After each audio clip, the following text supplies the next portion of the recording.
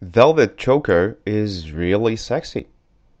For instance, here is Yulia Mayarchuk wearing it throughout Cheeky, a 2000 flick by our favorite fat guy Tinto Brass, looking damn hot in it. So damn hot that only a couple years after the film release, this shy Ukrainian girl started dating world's renowned A-list actor Gerard Butler. The one from 300 that screamed, "This is Sparta!"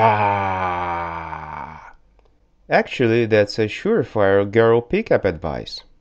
As Yulia showed everything in high-definition detail in this movie, Gerard could give the object complete private scrutiny before asking her out. It's nice to be a superstar.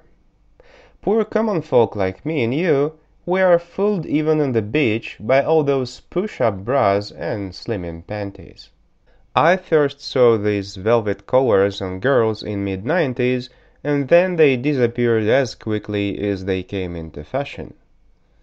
Until later in 2000, when they were adopted by gothic girls, spoiling all the sexy image by their black-painted mess of a face.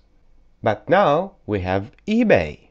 These are listed as Gothic Lolita necklace for some reason, even though personally I don't remember Nabokov's character wearing a collar. Let's order this one. Unboxing!